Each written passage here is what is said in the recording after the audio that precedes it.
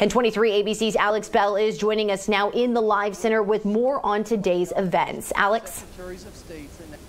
Yes, we continue our coverage of the events on Capitol Hill, and joining us to shed some light on the situation that's unfolding in Washington, D.C. is Jeremy Adams. He's a political analyst and lecturer at CSUB. Thank you, Jeremy, for joining us once again. Let's first talk about the 25th Amendment. Can you explain what the 25th Amendment of the Constitution is? And could we see Vice President Pence or Congress or even the Senate call for the 25th Amendment of the Constitution? Absolutely, Alex. There are a number of options that are on the table right now. You've heard different suggestions today, such as Republican leadership, such as McCarthy and Cheney and McConnell should go into the White House tomorrow and ask for his resignation. You have Representative Ilhan Omar of Minnesota already drafting articles of impeachment. But really what you're going to hear about in the next few days is a lot about the 25th Amendment. Most Americans aren't aware that the vice president can, in fact, remove the president if he gets a majority of the cabinet secretaries on his side. And what's interesting about this, Alex, is that it stays for 21 days. That after 21 days, the House of Representatives with a 2/3 vote can vote to maintain or reject what the vice president did. But of course, we only have 2 weeks left to go. So technically, Mike Pence can remove Donald Trump.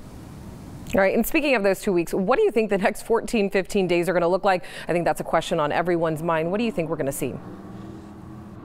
Well, if I had to look into my crystal ball, with this president, anything is possible. Of course, he could just play 14 straight days of golf. But if I really had to bear down, I would suggest that maybe he lays the groundwork for what comes next, maybe a Trump news network. If I am President Xi of China, if I'm an Ayatollah in Iran, if I'm Putin in Russia, who knows what kind of havoc and shenanigans they might put onto the United States in the 14 days when they know that everything is very fragile here. But most of all, if I had to predict, Alex, if you're really going to put me down to it, I would suggest that Donald Trump might be the first U.S. president to try and actually pardon himself at the last minute. So we'll see if that happens in the next 2 weeks. So you think that we could actually see him try to pardon himself?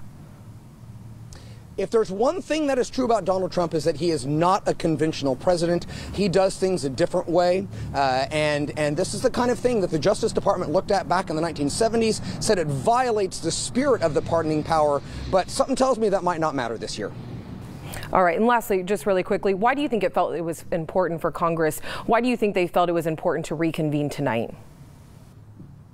It was absolutely important because they had to demonstrate the resilience of our constitutional system. We had to show as a nation that beyond being Republicans or Democrats, beyond being partisans, we are patriots, and that constitutional norms matter, that our leaders cannot be bullied, they cannot be pushed away, and most of all, he had to show that constitutional duties trump any kind of partisanship. I'm reminded of what George W. Bush said on 9/11, where even though the Secret Service told him, you don't need to go back to the White House, it was imperative in George W. Bush's mind that he get back to the White House to make sure that the seat of government was still in place and to understand that the Constitution was still functioning. I'm glad that the Congress decided to do that, no matter how late they had to stay in session tonight.